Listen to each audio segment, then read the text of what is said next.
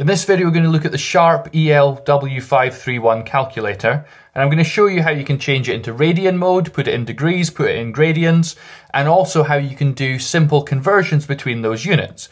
So let's start by putting it into radians. So we can see initially it's in degrees looking at the top of the calculator.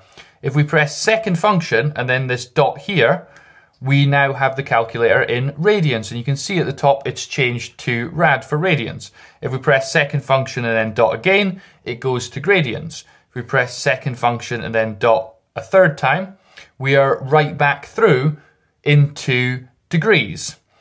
If you want to do a conversion, for example, you could have 90, and then if you press second function and then dot, that converts it to radians, and you can see that 90 is pi over 2 radians.